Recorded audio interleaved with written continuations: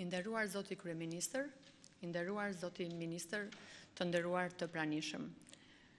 Ligji i sigurimeve shoqërore i miratuar nga qeveria shqiptare do të sjellë efekte mjaft pozitive në skemën e sigurimeve shoqërore, pasi reforma e ndëmarr do të bëjë të mundur konsolidimin e skemës së pensioneve, uljen e deficitit, inkurajimin e qytetarëve për të kontribuar sa më shumë në skemën tonë dhe do ta bëjë që kjo skemë të jetë sa më e drejtë për të lidhur mjaft mirë kontributet e derdhura me përfitimet. Reforma është një produkt i një pune mjaft të madhe nga grupi i punës, i cili është i ngritur nga Ministria e Miqënies Sociale dhe Instituti i Sigurimeve Shoqërore, kur së bashku bëm të mundur hartimin e kësaj reforme. Pra, më lejoni të falenderoj për punën e madhe dhe të jashtëzakonshme grupin e punës. Dua të falenderoj zotin Enkelet Musabelliu, zotin Astrid Kuka, zotin Ali Emini, zotin Astrid Hado dhe Brikena Meqe, për punën e jashtëzakonshme që bën për hartimin e kësaj reforme dhe njëkohësisht me një bashkëpunim të shkëlqyer me ekspertët e Bankës Botërore. Unë e them këtu me sinqeritet që na keni bërë të gjithëve të ndjehemi krenar për këtë punë mjaft të madhe që keni bërë. Por, në të njëjtën kohë, unë nuk mund të fsheh faktin, sepse në hapat e parë ne ishim shumë të stepur me të gjitha të përgjegjësi mjaft të madhe që do kishim për hartimin e kësaj reforme. Pasi, ishte një reformë e cila duhet ishte bërë një dekadë më parë dhe ishte momenti që ne duhet të bënim këtë reformë. Ishte një reformë e cila në një sistem sigurime shoqërore, kur 46% të shpenzimeve të sistemit të sigurimeve shoqërore financoheshte nga buxheti i shtetit, kur raporti midis kontribuesve dhe përfituesve ishte në nivele kritike. Pra, i gjithë grupi i punës më shumë se sa nevojë për ekspertizë, kishte nevojë mjaft të madhe për një besim dhe një motivim. Prandaj, më lejoni zoti kryeministër të falenderoj në mënyrë të veçantë ministrin Veliaj, e them këtë sinqerisht, për një punë mjaft të madhe që ka bërë gjatë kësaj periudhe dhe na ka mbështetur dhe e them sinqerisht pasi unë kam punuar prej 20 e sa vjetësh në administratë shtetërore dhe në institucione të rëndësishme financiare dhe inkurajimi dhe besimi që në ka dhënë zoti Veliaj ishte i jashtëzakonshëm për të bërë këtë reformë mjaft të madhe e cila ishte një reformë thelbësore për të rritur akoma më shumë pjesën e kontributit që do të dernin të gjithë shqiptarët në skemën dhe në besimin që do të kishin në skemën tonë. Por për Institutin e Sigurimeve Shoqërore, ajo që është shumë e rëndësishme është ky moment i zbatimit të kësaj reforme, e cili kërkon një punë mjaft të madhe nga ana jonë dhe e cila kjo reformë do të përkthehet në përfitime më të drejta dhe në një shërbim akoma më të mirë ndaj qytetarëve. Instituti i Sigurimeve Shoqërore në këtë moment është i gatshëm dhe ka filluar punën për hartimin dhe për realizimin dhe zbatimin e kësaj reforme. Kështu, unë dua t'ju theksoj se e rëndësishme për ne ka qenë jo vetëm hartimi i kësaj reforme, por edhe administrimi i gjithë sistemit të sigurimeve shoqërore dhe realizimi të ardhurave të buxhetit. Mund të them se Instituti i Sigurimeve Shoqërore të ardhurat e buxhetit për vitin 2014 i ka tejkaluar me 5.8 miliard lek dhe viti 2014 është viti i parë me ritme më të larta të ardhurave nga kontributet në 10 vitet e fundit dhe me numër më të madh kontribuesish. Ne aktualisht jemi në procesin e digitalizimit të gjithë sistemit të sigurimeve shoqërore, ku shumë shpejt secili do të ketë llogarinë e vet personale ku ta kontrollojë në çdo kohë, dhe këtë e kemi bërë duke bashkëbiseduar dhe me qytetarët për t'i afruar ata dhe për të qenë pjesë e menaxhimit të sistemit të sigurimeve shoqërore. I nderuar zoti kryeministër, i nderuar zoti ministër, ju falenderoj për mbështetjen që keni treguar gjatë gjithë kësaj periudhe për gjithë stafin e Institutit të Sigurimeve Shoqërore dhe njëkohësisht ju siguroj për angazhimin ton total për atë që është akoma më e rëndësishme, zbatimi i kësaj reforme, i skemës të re të sigurimeve shoqërore. Ju falemnderit dhe në këtë momente dua të ftoj për në fjalën e tij ministrin e Miqënies Sociale, zotin Erion Veliaj.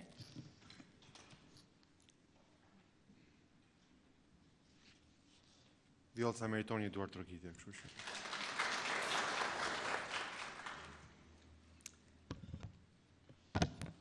Dashur zoti kryeministër, nderuar drejtoresh, nderuar koleg, dhe nderuar pensionistë, ata që sot do të lidhin pensionin e parë me formulën e re.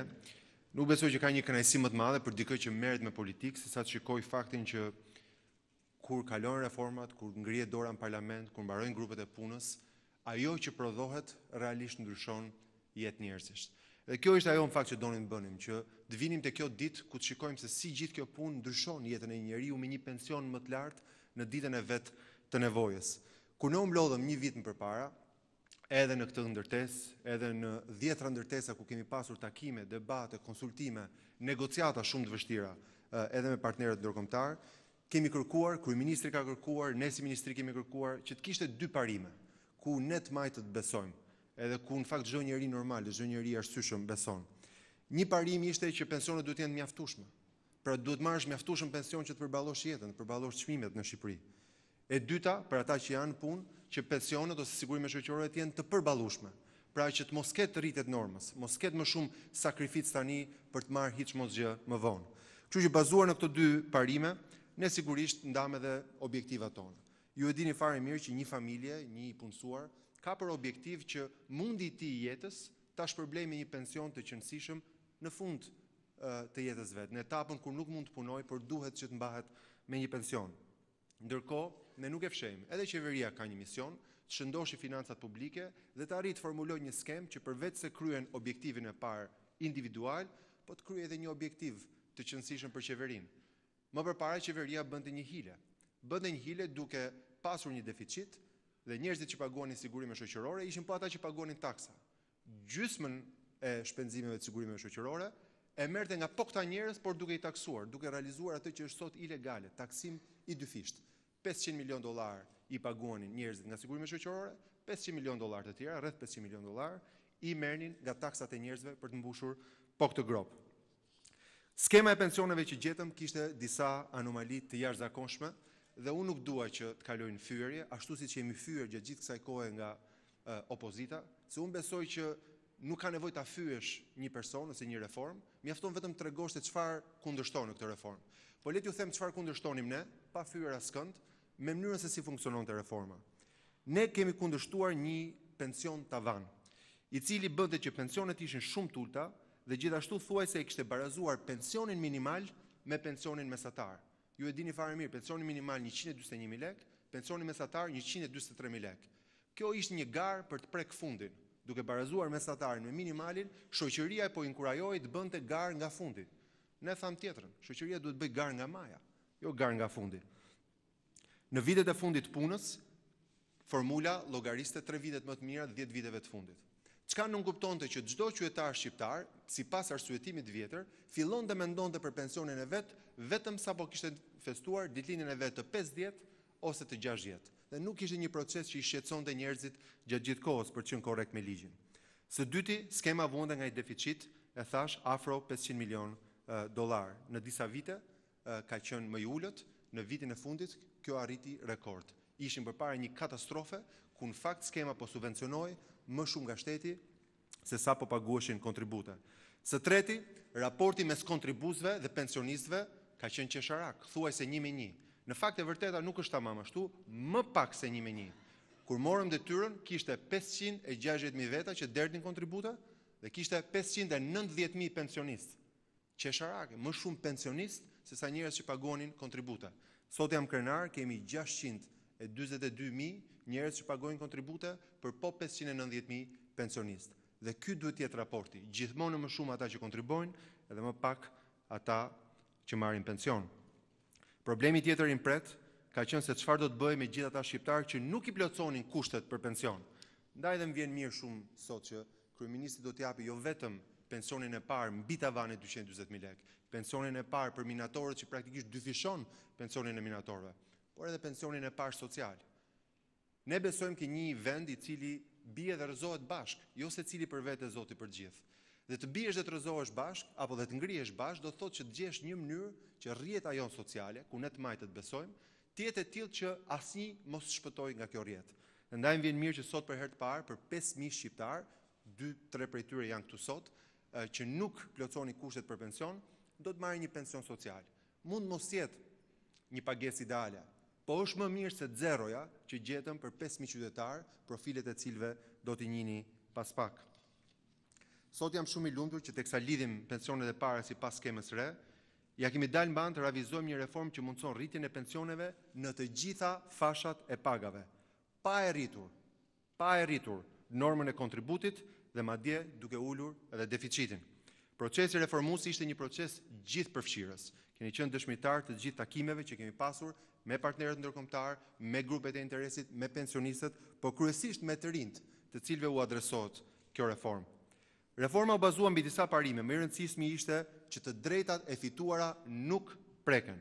Dua ta përdor këtë mundësi që të garantoj të gjithë pensionistët aktual se do të vazhdojnë të marrin pensionin e tyre ashtu siç e kanë marrë deri më sot, ndërsa qeveria do të shikojë mundësinë që në varësi të situatës ekonomike të vazhdojë të rrisë pensionen për të gjithë qytetarët.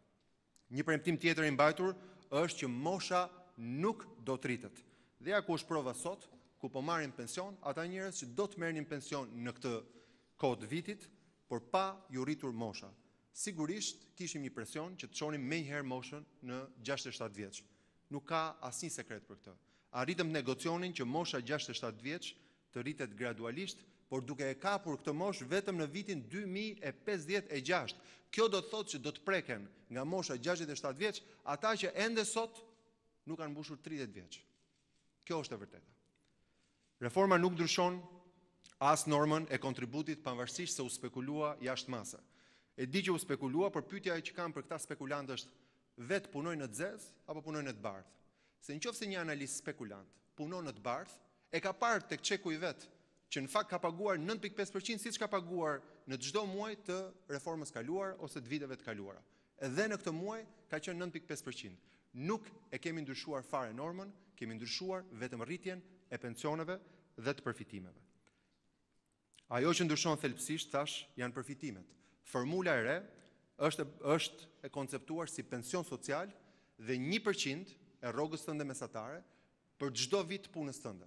Kjo do të thotë që për njerëz si ata që do të shohim sot, që kanë punuar një sasi të caktuar vitesh, do dhe mbi le themi normalen e punës, do të shpërblehen me pensione më të larta, duke ju numëruar çdo vit që kanë kontribuar dhe duke mos u handikapuar nga një pension tavan i cili nuk lejonte rritjen e pensioneve. Heqja e tavanit prej 240.000 lekësh mundson rritjen e pensioneve me një rritje të lehtë për ato që janë paga minimale, duke vazhduar me një rritje të ndjeshme për ato që janë pagat mesatare, sot do të shikoni një pension që automatikisht është rritur me 30.000 lekë dhe një rritje të madhe për pagat e larta, pra duke dhënë incentiva për çdo fash të pagës. Dje dëgjova një përfaqësues të opozitës që deklaronte se pensioni do të rritet vetëm 5%, për 5% të popullsisë, çka është absolutisht e pavërtetë, sepse llogaritjet tona dhe koeficientët që Këshilli i Ministrave ka aprovuar në mbledhjen e fundit tregojnë që pensionet rriten për çdo pagë. Pensionet rriten për çdo pagë. Dhe nuk do të ketë asnjë kontribues që do të përfitojë një pension më të ulët se sa do ta përfitonte me ligjin e vjetër. Vendosja e pensionit social për 67.000 lekë ofron një të ardhur për gjithë ata të moshuar që nuk përfitojnë pension, që mund të jenë në një shtëpi të moshuar, që mund të jenë në një azil pleq. Janë jo pak, por 5.000 shqiptarë që do ta përfitojnë vetëm këtë vit pensionin social. Forcimi i lidhjes së kontributit dhe benefiteve ka dhënë rezultatet e para. Në fakt shifra nuk është 81.352, shifra e fundit, duke qenë se viti është mbyllur, është 81.413 individ, ata që janë shtuar në skemën e sigurimeve shoqërore, fal punësimeve të reja dhe gjithë ata të tjerë që janë zbardhur nga puna e zezë. Gjithashtu skema e pensioneve nisi rikuperimin përpara se reforma të hynte në fuqi.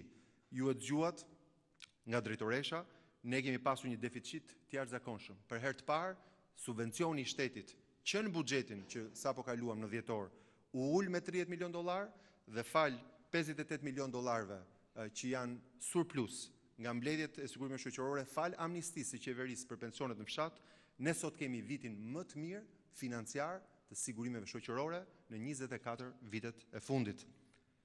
Në fund fare, dua që të jap një mesazh dhe për ata që janë në emigracion. Për herë të parë ne kemi lidhur marrëveshje që të quhen vitet e pensionit dhe të përfitojnë nga kjo skemë e pensioneve dhe ata që nuk janë fare në Shqipëri, por që kanë punuar mjaftueshëm vite në Shqipëri që nuk duhet t'ju shkojnë dëm. Ju e dini që këtë vit ne lidhëm marrëveshjen me Belgjikën dhe me Luksemburgun, do të firmosim në muajt e parë të këtij viti me Rumaninë, Maqedoninë, ku ne kemi një komunitet shumë të madh shqiptar që punon këtej dhe andej kufirit për të quajtur vitet, si dhe me Kanadan, ku ne kemi një krah pune shumë të sofistikuar, disa 10 mijëra shqiptar që punojnë në Kanada dhe që për herë të parë do të kenë mundësi të mbledhin vitet e tyre të punës në Shqipëri dhe në Kanada. Sot, homologu im gjerman është në Tiranë për të anoncuar hapjen e negociatave për pensionet me Gjermaninë. Brenda janarit do të hapim negociatat e pensioneve me Austrinë dhe ashtu siç zgjuat nga prononcimi i fundit i kryeministrit Rama dhe kryeministrit Renci, jemi në prag të hapjes negociatave me Italinë.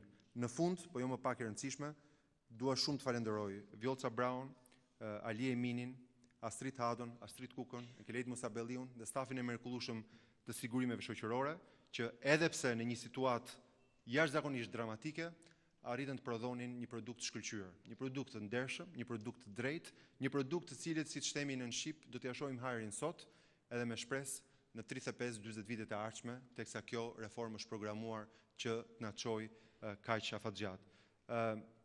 Jo për qenë emocional, po jam shumë e njohës edhe mbështetjes pa kushtyr të kryeministrit Edi Rama, edhe gjithë atyre që punuan shumë fort në komisionet tona, Klodi Spahiu në Komisionin e Çështjeve Sociale, Erion Braçës në Komisionin e Ekonomisë, edhe kjo ishte realisht një nga ato produktet e trimit mirë me shok shumë. Kështu që për gjithë ta shok, ju falenderoj shumë, unë jam shumë i bekuar që punoj me ju, edhe që kam pasur kënaqësinë të përjetoj se si mund të realizohet ndoshta një nga reformat me impaktin më të madh në shoqërinë shqiptare. Faleminderit shumë.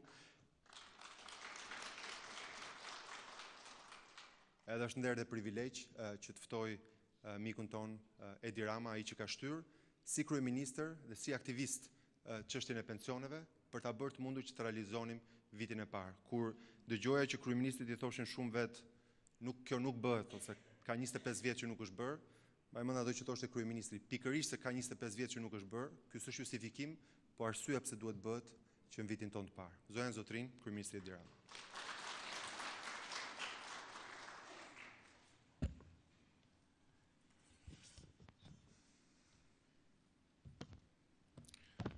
Përshëndet gjithëve dhe më lejoni të them që në fillim se jam shumë krenar që sot kurorëzojmë konkretisht dhe kthejmë në mjet të jetës reale të njerëzve një nga reformat më të rëndësishme, më themelore dhe më të vonuara të Shqipërisë së pas rënies së regjimit komunist. Reforma e pensioneve është një reformë të cilën qeveritë njëra pas tjetrës preferuan t'ia lënë qeverisë që vinte pas.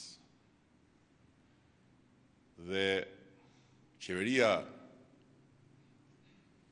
që na pararendi preferoi jo vetëm ta shtynte, por edhe si në fusha tjera të aktivitetit të saj, të zgjidhte mënyrën më hipokrite dhe më të pabesë në raportin e vetme pensionistët, duke u ashitur disa rritje të pensioneve si frut të një suksesit madh të Shqipërisë vendi i zhvilluar. Ndërkohë që prapa shpinës së pensionistëve dhe në rrugën e të gjithë atyre që ishin drejt pensionit, hapi vit pas viti një grop të madhe ku pa as më të voglin egzagerim ishim të kërcënuar që të binim si shtet. Njësoj si që ram si shtet në gropën e madhe të hapur nga rënja e piramidave të Sudes, të Vebiut dhe të gjitha atyre xhagajdurëve të tjerë. E pra, mjafton të kujtojmë se për të financuar pensionet është e domosdoshme që të sigurohen kontributet për pensionet.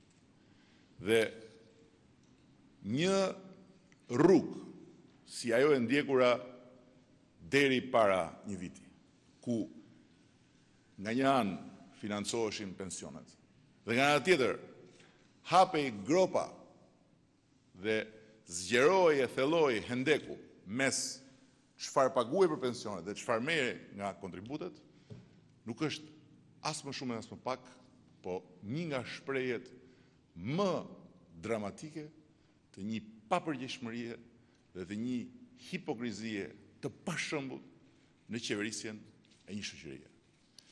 Dhe sot Shqipëria dhe shqiptarët po dëgjojnë prej disa ditësh një lajm që do të kishte tronditur çdo vend botës.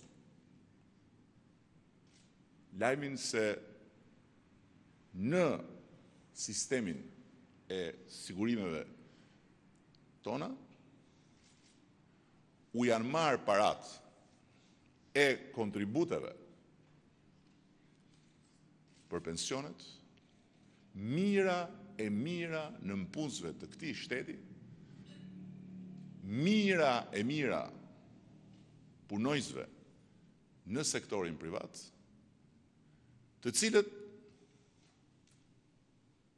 sot marrin vesh se ndërkohë që ju është thënë se pensionin e kanë të sigurt, në fakt kontributet që ju janë marrë nga rroga për pensionin u janë çuar në drejtim tjetër. Sigurisht që kjo nuk kërcënon pensionin e këtyre njerëzve. Dhe kjo është gjysma e keqes. Por ky është një kërcënim real për sistemin ton të financimit të pensioneve. Dhe për këtë arsye, ne e kemi paremëruar në fund të vitit shkuar dhe po e nënvizojmë për disa ditësh kjo faza e parë e vitit do të jetë dhe faza e përshkallëzimit të një operacioni njësoj si ai i energjisë për të kthyer në vend të gjitha kontributet e njerëzve të cilët janë mashtruar për vite të tëra dhe cilëve u shthën se pensionin janë duke e mbledhur muaj pas muaj, duke ja u marrë parat nga rroga e tyre për pensionin dhe në fakt duke mos ua depozituar në sigurimet shoqërore. Parafytyroni se çfarë kurajo.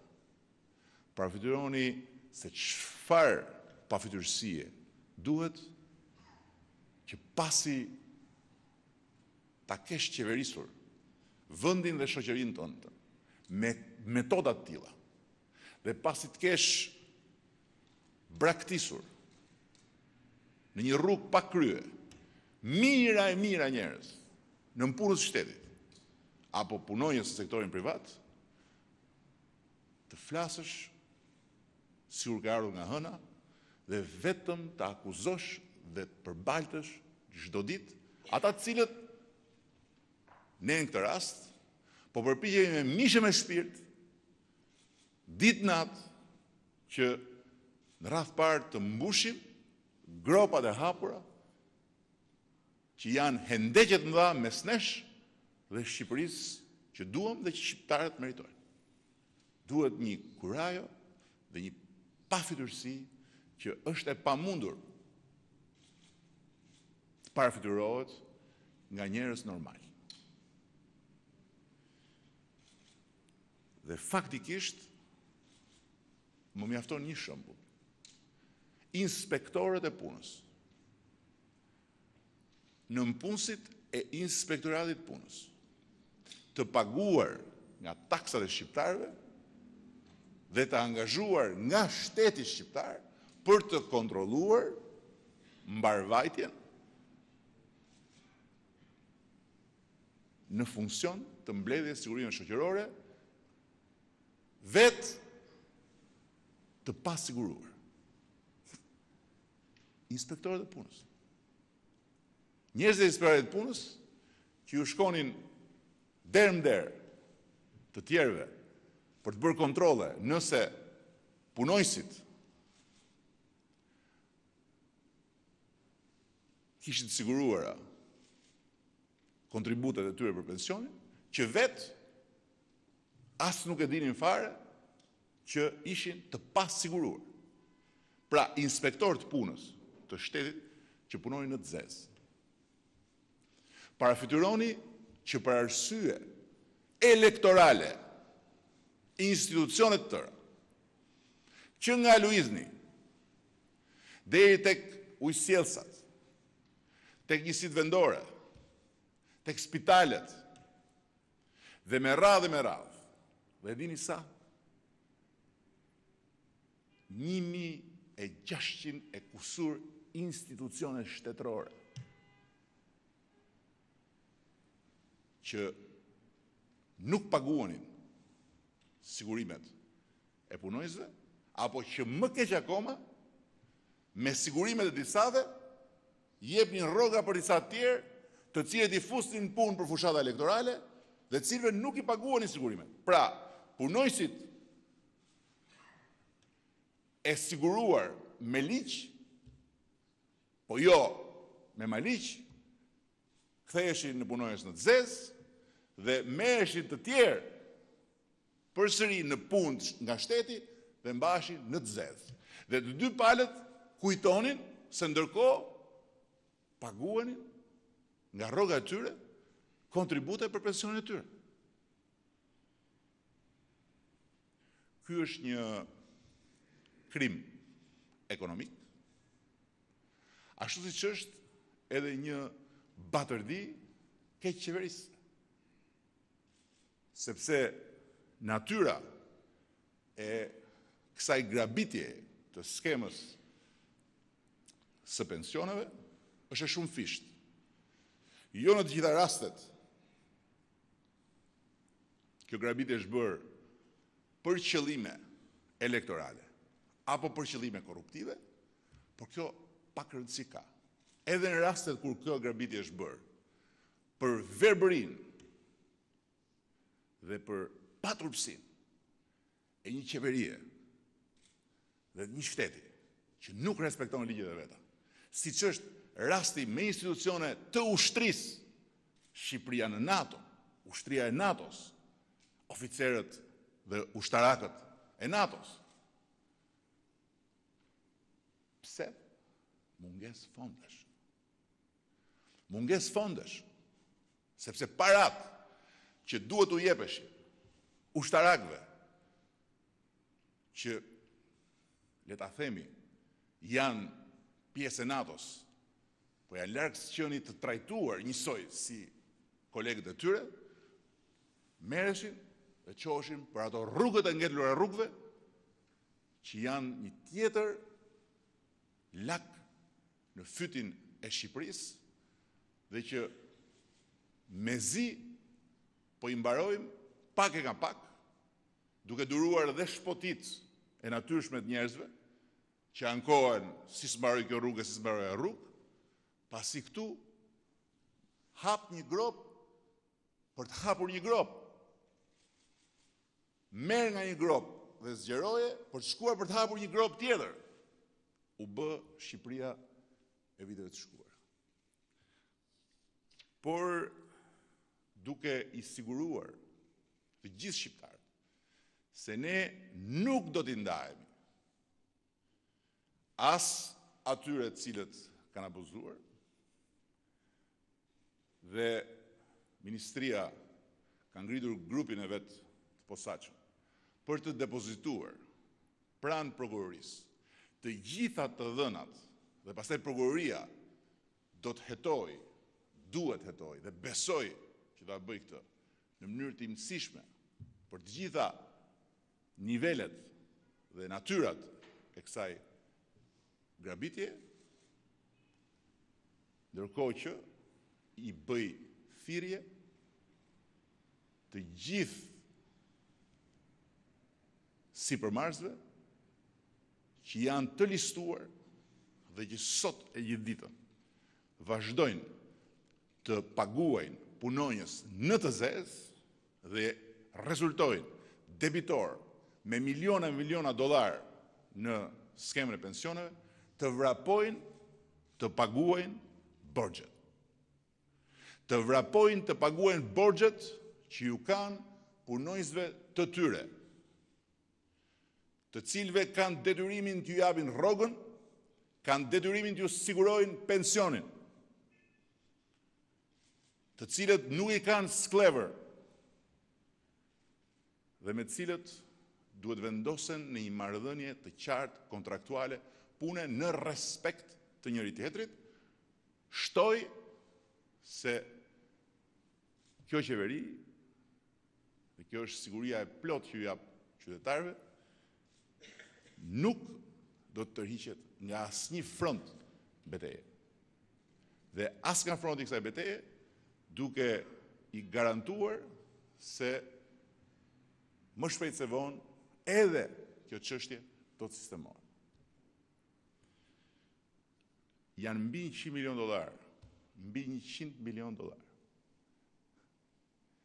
Një shumë që i afrohet, edhe pse nuk e arrin, po i afrohet shumës tjetër të përvitshme që njerëzit e ndershëm të këtij vendi, që ata që paguajnë, që gjithmonë kanë paguar energjinë elektrike, edhe duke qenë të varfër, edhe duke qenë njerëz nevojë, edhe duke qenë me aftësi të kufizuara, duhet t'ja paguajnë hajdutrisë së energjisë elektrike. Po ka Shqipëria mundësinë që të bashkëjetojë në qetësi me gjithë të gropa?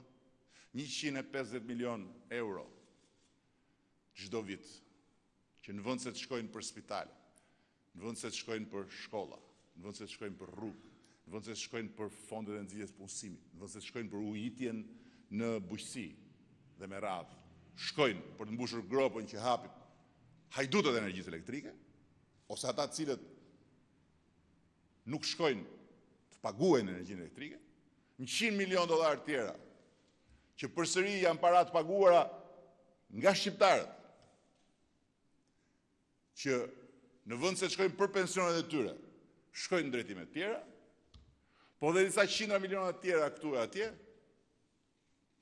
nga dalin para për të bërë realitet gjërat që duhen, nga dalin parat për t'i rritur pensionet, nga dalin parat për t'i siguruar të gjithë se do të keni pension për kundër punës që bëjnë, nga dalin parat për t'i dhënë mundësinë çdo njeriu që të shpërblehet gjithmonë më mirë sipas punës dhe punën ta bëjë gjithmonë më mirë, dhe në fundit nga dalin parat për t'i dhënë përgjigje gjithë atyre që me drejt ankohen se ju mungon kjo, mungon ajo, rruga këtu, ndriçimi atje, spitali aty,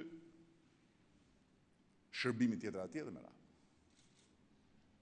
Dhe fatkeqësia që duhet marrë fund, dhe cilës ne do t'i japim fund, është se në këtë shtet u nda populli në dy pjesë. Një pjesë budallësh që respektojnë ligjin, që paguajnë çdo detyrim, që nuk ju shkon mendja të zaptojnë trotuarin edhe tokën e përbashkët të komunitetit për të ndërtuar lokalin e tyre, që nuk e shohin as në ëndrrën e tyre më të keqe se mund të lidhen me telin direkt të shtyllës për ta marrë energjinë falas, dhe një pjesë tjetër të dumbabës. Dumbaba, dumbabën, dhe me kaq mjafton për të vjedhur energjinë elektrike, për të zaptuar tokën e përbashkët komunitetit, për të ngulur mbi trotuar kolonat e lokalit, për t'i zënë rrugën familjeve, pleqve, fëmijëve për të hyrë në pallatin e tyre, për t'i marrë lumenjt edhe për t'i bërë def, dhe për të shitur materiale inerte, për të prerë pyet edhe për të bërë kontraband e korrupsion. Dhe kjo na ka sjell këtu. Por jam shumë krenar që paralelisht me përpjekjen titanike për të vendosur lishmërinë dhe për t'i vendosur të gjithë në kushtet barabarta, sepse të gjithë duhet ta paguajnë energjinë elektrike, të gjithë duhet kenë të paguara sigurimet shoqërore kur punojnë, të gjithë meritojnë të çojnë fëmijët në një shkollë të denjë. Ne po vazhdojmë me reformat si kjo reformë që sot na sjell në shëmbjen e një tavani skandalos. Tavani që bënte pensionin minimal thuajse të barabartë me pensionin mesatar dhe që përcaktonte në mënyrë fatale se s'mund të kishte pension mbi 240.000 lekë. Dhe nën atë tavan, pensionistët duhet shikonin ekranin siç shohin besimtarët kupolën e kishës apo xhamis, në pritje që i dërguar i Allahut në tokë t'ju jepte lajmin se do t'ja urris pensionin me 5.000 lekë të vjetra. Që në fund ditës s'ishte as më shumë as më pak, për një indeksim i inflacionit. Ne sot jemi në muajin kur ka filluar të hyjë në fuqi skema që buron nga reforma më kurajoze, se po të mos ishte kurajoze e kishim bërë tjerët përpara nesh, e shtyr prej 20 vjetësh lërja tjetrit se nuk na duhet se na hapen probleme. Dhe probleme për çfarë? Hapen probleme për pushtetin.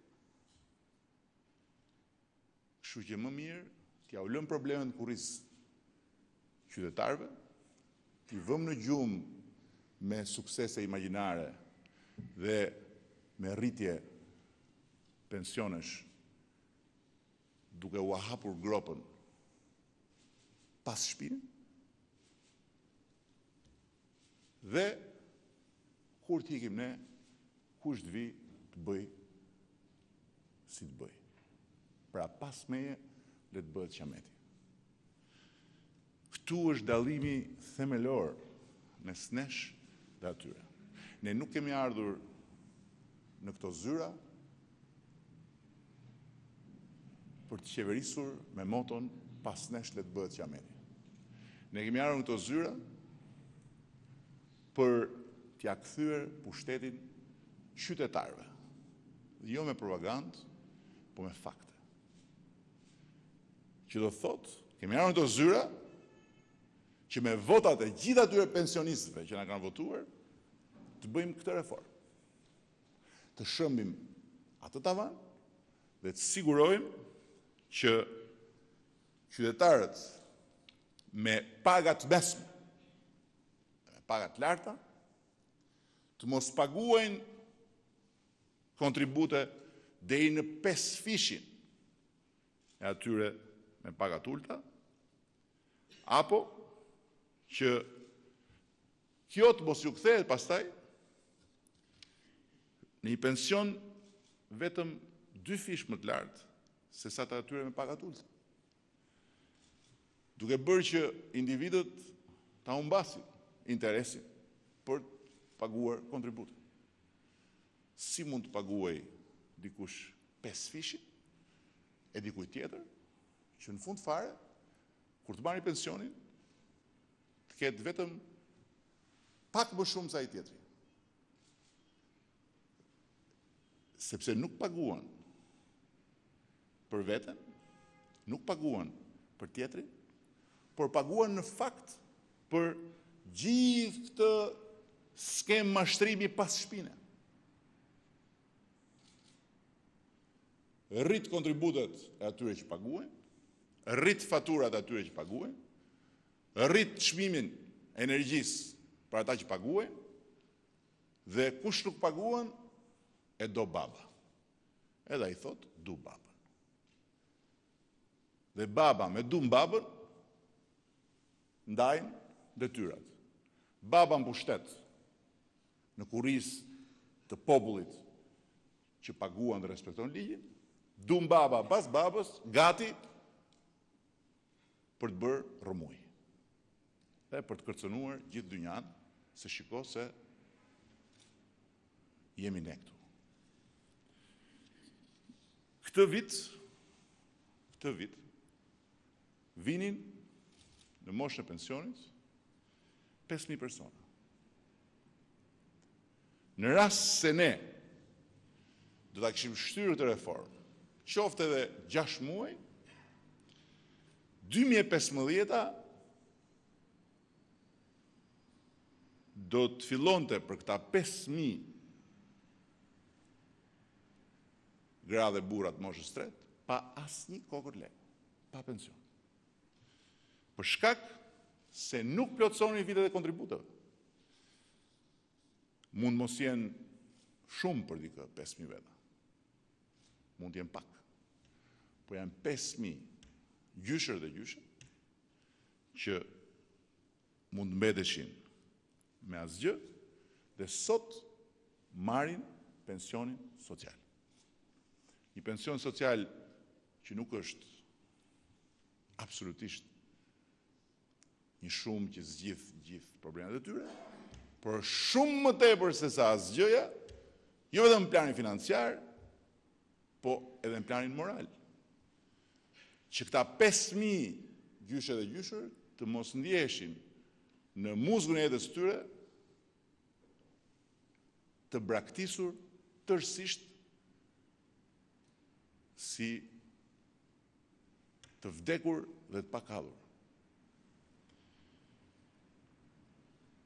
Ndërkohë që nga ana tjetër, 7.000 funksionarë të lartë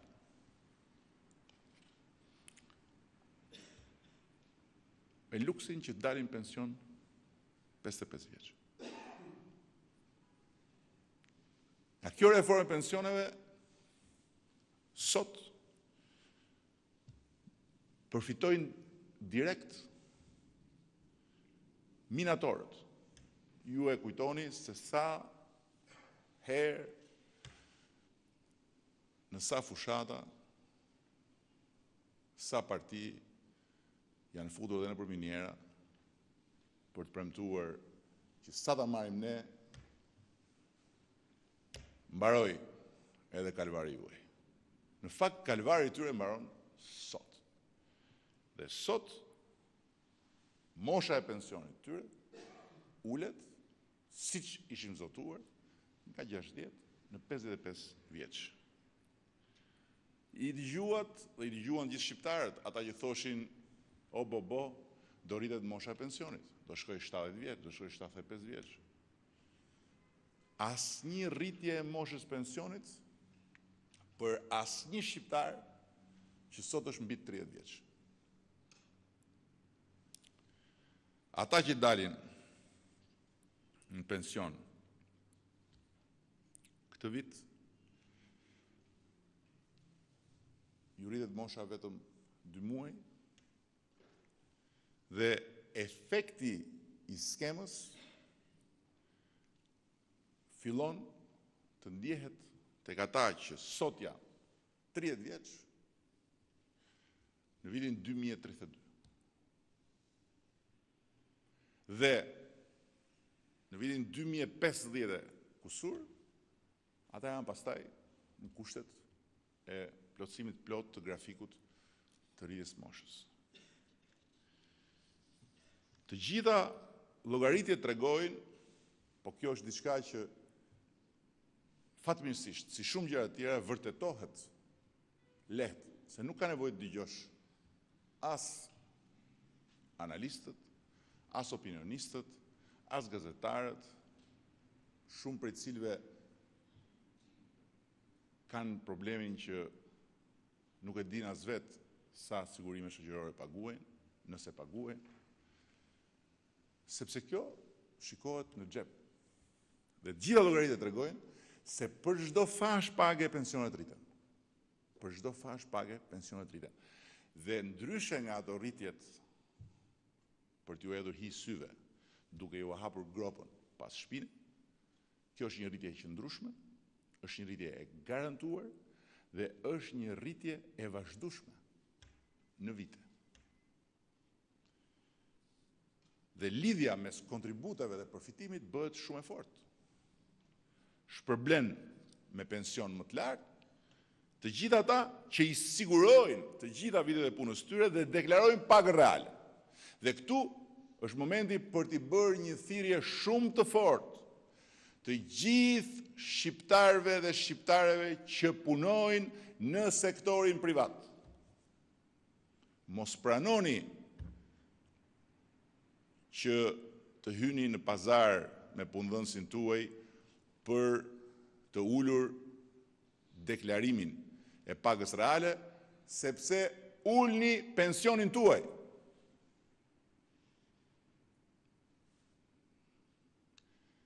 I falni pjesë të pensionit tuaj, punëdhënësit tuaj. Operacioni që ne do të nisim javën e ardhshme, do të jetë një operacion ku një nga elementët synon bashkëpunimin intensiv me çdo punëmarrës që do të denoncojë punëdhënësin që i kërkon këtë pazar. Me çdo punëmarrës që do të kërkojë mbështetjen tonë për të mos lejuar që ai të mbahet në zezë. Dhe askush s'duhet të ketë frikë. S'duhet të ketë frikë se nga denoncimi i punëdhënësit do t'i vi fundi i punës tij. Sepse ne do t'i monitorojmë hap pas hap në raport me punëmarrësit e tyre. Sepse përndryshe sanksionet janë shumë të forta. Dhe rritja më e madhe e pensionit është pikërisht rezultat i rritjes më të madhe të kontributet përgjithshme dhe të kontributit të secilit. Secili sot ka mundësinë ta përcaktoj vetë se sa do të ngrihet mbi pensionin e tij, duke përcaktuar se çfarë do të lërë për pensionin e tij. Por duke filluar nga mos lejimi i punëdhënësit që ta mbajë në zezë apo që t'i bëj pazar për ulje të pagës reale.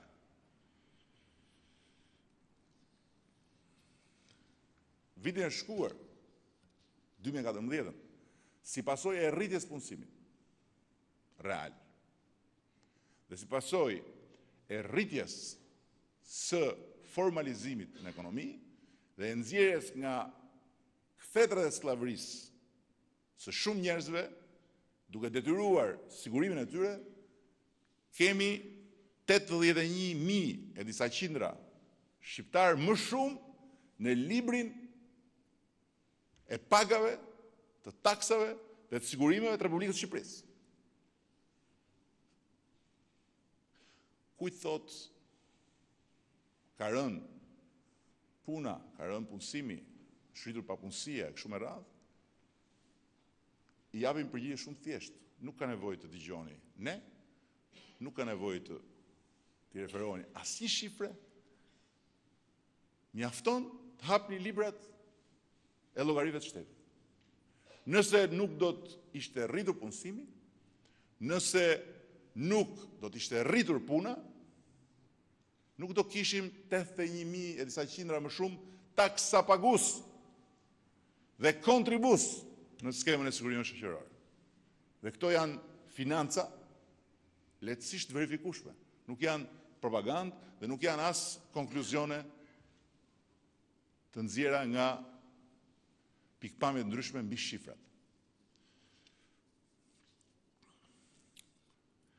Në vetëm një muaj, fermerët shqiptarë derdhën në formë kontributesh plot $55 milion, më shumë se një vit më parë. Dhe nuk ja derdhën shtetit, po i derdhën për të siguruar pensionin e tyre. Reagimi i tyre jashtëzakonshëm dhe formalizimi i kaq shumë fermerëve ka qenë për ne një inkurajim i jashtëzakonshëm dhe do të vazhdojmë fort në të gjitha drejtimet, në të gjithë sektorët. Nga ana tjetër, dhe këtu duhet ta mbyll fjalën time si zakonisht gjatë, jemi e para qeveri në Republikën e Shqipërisë. E para. Që po bën atë që duhet ishte bërë vitën parë, si pothuajse të gjitha gjërat që duhet ishin bërë vitën parë, lidhur me punën e shqiptarëve në emigracion. Askush, asnjëherë nuk mori mundimin të hap negociata me vendet e tjera ku shqiptarët rropaten në punë dhe ata vërtet rropaten në punë. Kush flet për lodhjen punë këtu në Shqipëri, shpeshherë nuk e di fare se çfarë është lodhja në punë. Të jemi sinqert. Dhe ndërkohë, vitet e tyre të pensionit nuk ju njihen. Pra vitet e tyre të punës për pension. Dhe jam shumë falenderues ministrit që siguroi në një hap të parë, po jo të fundit, 35.000 emigrantë që jetojnë dhe punojnë në Belgjik, që fal marrëveshjes me Belgjikën, do të kenë një pension shumë dinjitos, të bazuar tek vitet e punës që kanë pasur në Shqipëri dhe tek vitet e punës që kanë bërë në Belgjik, ku kanë paguar sigurimet dhe nuk janë të zezë. Kjo është dhe një shtys që në bashkëpunim me këto vende të rrisim formalizimin edhe në ato vende. Por ndërkohë, po punohet për të përfunduar aktet ligjore dhe marrëveshjet me Luksemburgun, me Hungarinë dhe Rumaninë. Dhe po ecin me hapa të shpejt, them unë, për kohën e shkurtër që kemi pas në dispozicion, se unë jam shumë dakord me të gjithë shqiptarët që i duan të gjitha gjërat bëhen sot. Sepse në fakt ata nuk i duan të bëhen sot. Ata duan që sot të bëhen gjërat që janë bërë 20 e kusur vite dhe nuk kanë faj. Por ne nuk e kemi shkopin magjik. Dhe pa shkop magjik, me Kanadan, që ka një numër të madh emigrantësh shqiptar, me Austrinë, me Çekinë dhe Maqedoninë, gjërat janë duke shkuar drejt finalizimit. Dhe parafytyroni se çfarë pasurie e madhe, jo financiare, po në burime njerëzore, i kthehet Shqipërisë, jo thjesht fizikisht, po shpirtërisht, në momentin kur gjithë emigrantët shqiptarë në Kanada, për çdo ditë punë në Kanada, për çdo vit punë në Kanada, do të marrin pension kanadez, duke ardhur në Shqipëri, duke jetuar në Shqipëri. Dhe lajmi tjetër është që sapo kemi filluar mbas vizitës kryeministrit italian bashkëbizedimin për të ngritur grupet negociatore për një vend ku numri i emigrantëve është jashtëzakonshëm, ku negociatat janë më të vështira, por ku edhe mesazhi i bashkimit të shqiptarëve rreth vendit tam do të jetë shumë i fortë. Pasi të gjithë ata shqiptarë që jetojnë dhe punojnë në Itali, me finalizimin e kësaj marrëveshje, për gjithë vitet që kanë punuar në Itali dhe që janë rropatur në Itali, do të marrin pension italian. Në shumë, dhe për vitet që kanë punuar në Shqipëri, pjesën tjetër. Dhe mesatarja do të jetë sigurisht një pension i rëndësishëm. Parafityroni se çfarë sjell kjo për dekadën e ardhshme. Edhe pse jam dakord, ju i doni të gjitha sot dhe mundësisht sot, jo nesër. Mundësisht tani të martën, jo të mërkurën. Jam dakord. Dhe sot në Tiranë vjen ministri federal në Gjermania për të diskutuar më tutje për bashkëbëzetimin e hapur me Gjermaninë. Edhe Gjermania, pas përpjekjeve dhe argumentimeve tona, është angazhuar që ta mbyllë këtë problem. Edhe shqiptarët që punojnë në Gjermani, me gjas më shpejt se vonë, do të mund të qetësohen që për çdo ditë pune që kanë bërë në Gjermani, do të marrin pension gjerman. Çfarë mund të bëjmë më shumë? Mund të bëjmë shumë më shumë dhe do bëjmë shumë më shumë. Por askush do të harrojë se në çfarë shtëpie të rrëmujshme, me gjysmë çatije, pa dritare, ku dera e kuzhinës ishte vënë banjos, ku dhoma e ngrënies ishte bërë tualet, ne e gjetëm këtë vend. Vetëm një vit e pak më parë. Dhe kush ka punuar një muaj, e di mirë se gjërat që bëhen me punë duan kohën e tyre. Dhe gjërat që bëhen me punë duan durimin dhe sakrificat e tyre. Dhe përpara se sa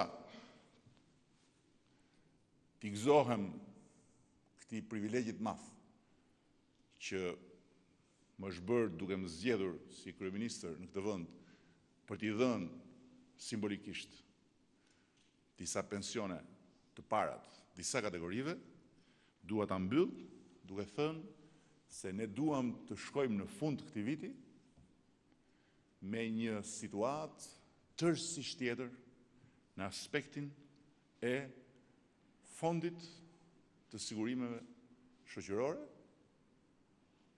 që vitin e shkuar arritëm ta nxjerrim mbi ujë, por këtë vit duhet ta konsolidojmë duke e marrë qindark për qindark parat e pensioneve për punonjësit e tyre, të gjithë sipërmarrësve që rezultojnë borxhli ndaj skemës sigurimeve shoqërore, duke u siguruar që të gjitha pensionet që janë cënuar nga keqqeverisja, korrupsioni dhe krimi ekonomik i viteve të kaluara, për arsyet që folëm, do të garantohen me gjithë veprimet që do bëjmë, dhe dëgjova dje amnistira, ne nuk bëjmë amnistira të tilla. Këto amnistirat, faljet e këto, ne mos na i kërkoni. Nuk kemi mandat për të negociuar të ardhmen e shqiptarëve.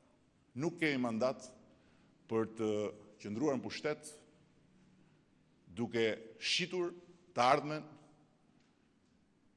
e këtij vendi, apo duke bërë pazar me pensionet e njerëzve të këtij vendi. Dhe sfundi, sot përfitojnë nga skema e re dhe marrin librezën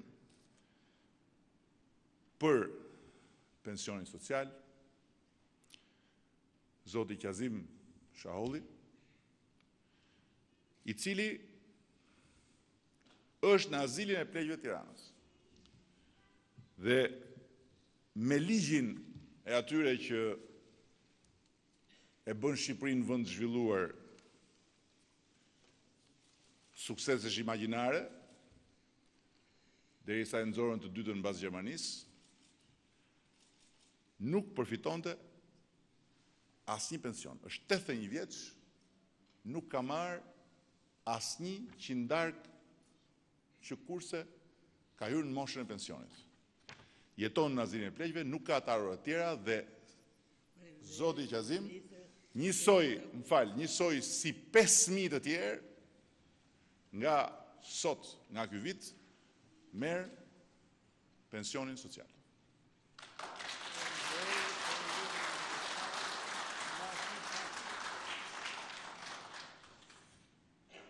Drejtoresha, më e rëndësishme se kryeministri dhe se ministri. Së dyti, për pensionin e miratorit, dua t'i dorëzoj librezën, zotit Durim Kilo, i cili aktualisht përfiton trajtim të veçantë të minatorit, mos u emociononi nga fjala e trajtimit veçantë, se është vetëm 82.860 lekë të vjetra, po ta them me të vjetra që të arris pak. Dhe sipas ligjit të vjetër, i takonte që të priste dhe 10 vjet dhe dilte 65 vjeç në pension. Me ligjin e minatorëve, del në pension.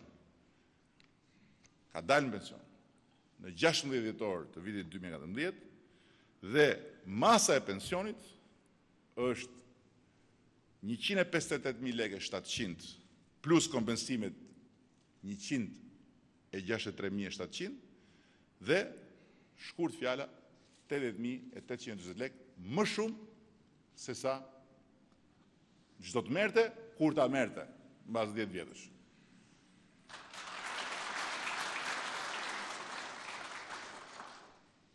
Për pensionin e skemës re, është një zotëri tjetër,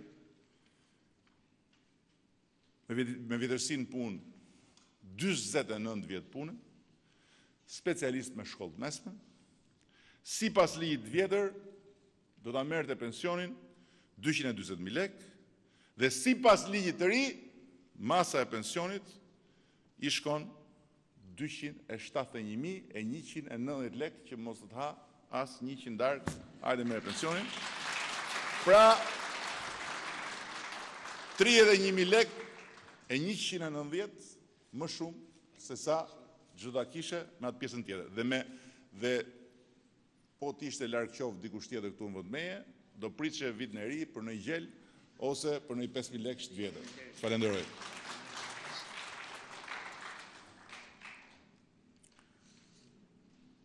Kam dhe një rast që dua ta falenderoj Vjocën që është kujdesur për ta promovuar dhe për tjerët, që është një zonjë e cila hyn në kategorinë e afro 200.000 shqiptarëve që mbrohen nga heqja e fashës 300 kW të energjisë elektrike. Dhe për shkak se mbrohen, pensioni i saj sot, është pensioniste, është 6.408 lekë vjetra më shumë, kështu që zonja Rukie Aslani do të marrë certifikatën dhe asnjë shqetësim tani juve si 200.000 tjerë do të keni parat për të paguar energjinë pa ndjerëheqjen e fashës në mënyrë që ne të merrim me ata xhagajdurët që fshiheshin mbas jush dhe bënin sigurishin të varfër. Dhe më lejoni këtu të përfitoj për një shtesë. Vazhdojnë, për ditë, e tani që po flas unë me siguri, vazhdojnë, u rrit çmimi i energjisë. U rrit çmimi i energjisë, ishte 7.7, shkoi 9.5. zonja Rukie, ashtu si të gjithë kategoritë në nevojë, fashës 300 kW si fashë mbrojtëse, e kishte 7 pishta. Kjo është vërtet. Askush tjetër se kishte 7 pishta. Askush tjetër. Mirë po, shumë kush tjetër e paguan dhe 7.7, që nga njerëz me rrogat mira që preferonin të lidheshin direkt me telin e rrugës se ndoshta edhe për siguri që ta shikonin telin nga ju vinte energjia, që mos ja u vidhte njëri rrugës, edhe kështu e vidhin vetë, deri tek bizneset mëdha që paguanin sa i fur buka. Kjo ishte 7.7. Dhe fshiheshin të gjithë mbrapa zonjës Rukie dhe mbrapa gjithë njerëzve realisht në nevojë dhe të pamundur për të paguar një shumë lartë. Ndërkohë që ligjërisht çmimi mbestatar i energjisë ishte 10.3 lek deri në 10.5. A 10.3 lek për marrë. Sot çmimi mesatar është 9.5 lek. Pra çmimi mesatar është ulur. Nuk është rritur. Ndërkohë që kush thot po ja u rrisin, në fakt këtë ja u thot hajdutëve të energjisë. Sepse atyre po u rritet. Sepse tani nuk ka më fash. Askush nuk fshihet dot mbas 300 kW duke bërë marifete si për shembull shtëpi me 3 kate, 3 sahat. Një kat parë, një kat dytë, një kat tretë. Satët e ndarë veç e veç, me 3 emra të njëjtës familje, dhe të gjithë bënin sigurishin si zonja Rukie. Këtyre po ju rritet, patjetër. Por në fakt, ligjërisht, kush e ka paguar dhe e paguan rregullisht energjinë elektrike, thjesht nga ky moment paguan atë që konsumon. Sigurisht, ne jemi të vetëdijshëm për gjithë problemet e tjera, se si në të gjitha fushat, linjat amortizuara, janë akoma investimet e xhaxhit Enver në kohën e elektrifikimit në shumë zona të vendit. Patjetër që bien. Dhe kompaninë na kanë lënë si atë dedën, fillrojtësin. Dhe kur ra dimri dhe furtuna e vitit 3, të gjithë kërkonin dedën në për shumë zona, dhe ne jemi ndjerë jashtëzakonisht keq, duke bërë maksimumin, por ishte një moment i rëndësishëm që të gjithë ta kuptojnë se ku na ka çuar shkatrimi i sistemit. Vjedhja nga 150 milion euro çdo vit dhe asnjë investim. Për herë të parë po investohet në zonën strategjike turistike të Jonit pas viteve 70. Investimet e fundit i përkasin viteve 70. Janë bërë ato shtyllat e shkreta në Bregdet, të çara ndysh edhe rrinë si urkan hernie diskale të gjitha. Dhe në fund fare, me shumë emocion, dëshiroj që të jap pensionin social si një nga 5.000 gjyshet dhe gjyshrit që përndryshe sot s'do kishin as si shpresë, siç nuk kanë pas deri dje dhe nuk kanë marrë asnjë qindar që se kanë hyrë në moshë pensionit.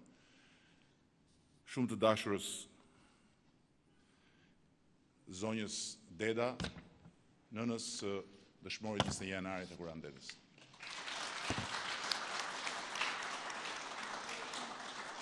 Ministrin, përlëzër shumë, rëfshi sa malet, ministrin e jo vërdijas jo këtë sërshë në dhe ki. Të rrojmë se da kemi kismet se sa malet është tepër. Faleminderit, sa malet jo. Rofsh.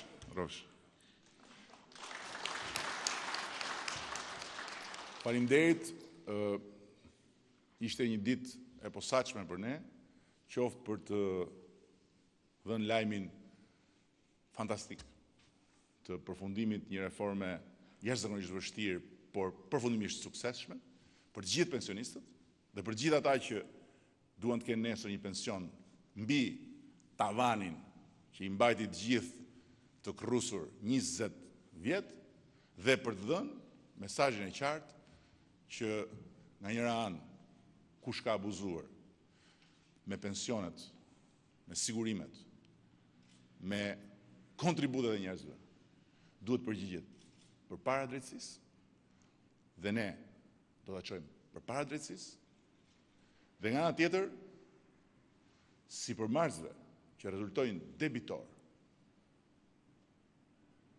në gjithë listën e borxheve të Institutit Sigurimeve Shoqërore të vrapojnë para se sa të jetë vonë për të shlyer detyrimet që ju kanë punonjësve të tyre, punonjësve të tyre. Për të shlyer detyrimet çdo djali, çdo vajze, çdo gruaje, çdo burri që kontribon në kompaninë e tyre dhe që nuk kanë të drejtën kushtetuese, qytetare, njerëzore jo, që ta trajtojnë si skllav dhe t'i marrin punën pa i siguruar pensionin. Shumë faleminderit.